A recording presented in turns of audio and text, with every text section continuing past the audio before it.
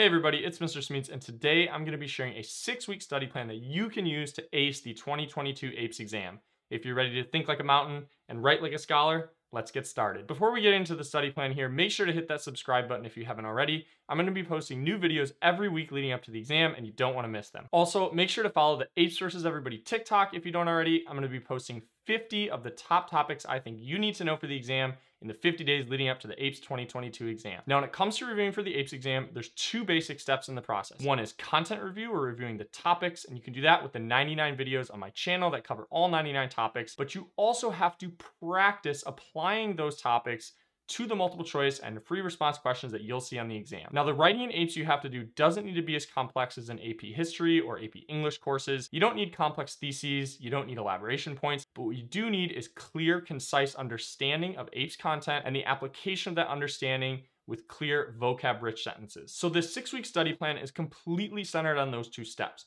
You can see that there are numerous topics worth of content you'll want to review each day, but equally, if not more important, is practicing the application of that content to multiple choice and free response questions. But it's easy to talk about. It's easy to sum it up when you just talk about practice. We sitting here, I supposed to be the franchise APES scholar. We're in here talking about practice. Yes, practice. So you notice at the end of every one of my videos, there's a practice FRQ. Now that practice FRQ will help you review not only the content you've just learned, but also practice the skill of writing with clear, concise, vocab-rich sentences in the application of the suggested science skill provided by the College Board. And the research on learning has showed time and time again that students who self-quiz themselves after reviewing or learning new content retain that content far better than their peers who simply review it once. But here's the thing.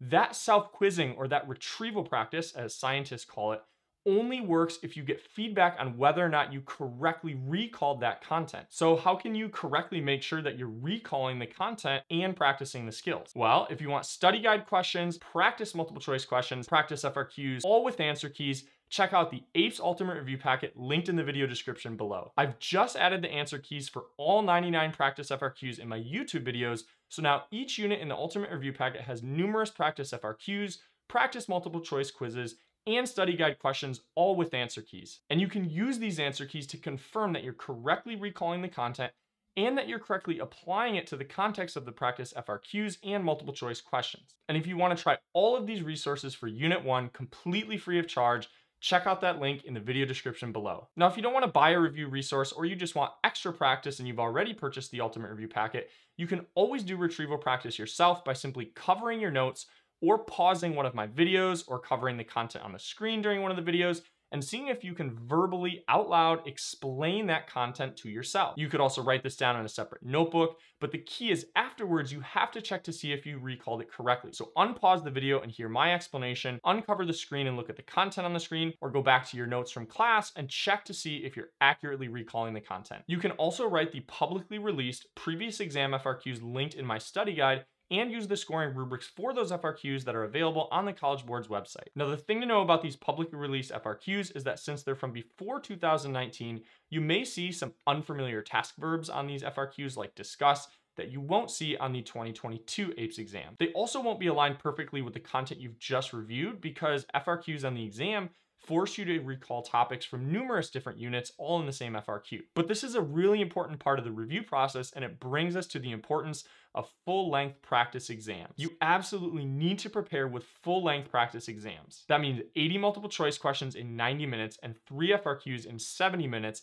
and ideally back-to-back with only about a 10-minute break in between. This forces you to practice applying the content that you've reviewed to a broad range of different skills and question contexts, as well as to pull in content from the entire course rather than just the narrow unit that you've been recently reviewing. It'll also help you build up the stamina that you'll need to power through that exam in May. Now, you can ask your teacher to assign you full-length practice exams through AP Classroom or to print them off and have you take them in class. But if you buy the Ultimate Review Packet, you'll get 2 additional full-length practice exams. And what I love about these 2 practice exams in the Ultimate Review Packet is that they were written by veteran APES teachers who are real question writers for the real APES exam in May. So you can trust that these questions are totally aligned to the skills and content that you need to review, And they also have answer rationales for every single question, so you can analyze the mistakes that you made on your practice exam and target your studying going forward. Now, this targeted studying is really important. After you take a full-length practice exam, your teacher can either help you use a diagnostic tool that's available in my link tree to analyze the units that you struggled the most on and target your studying going forward, or you can use the same diagnostic tool, which will be in the ultimate review packet, to learn from the mistakes you made on the ultimate review packet full-length practice exams. And again, tailor your studying to the topics and the skills that you struggle with the most. Thanks for tuning in today, Ape Scholars. I hope this video helps you feel more prepared for that exam in May, and I hope that however you study, you make sure you're using retrieval practice to accurately recall content, and that you're doing lots of FRQ practice writing, and that you're scoring those FRQs with rubrics. As always, think like a mountain and write like a scholar.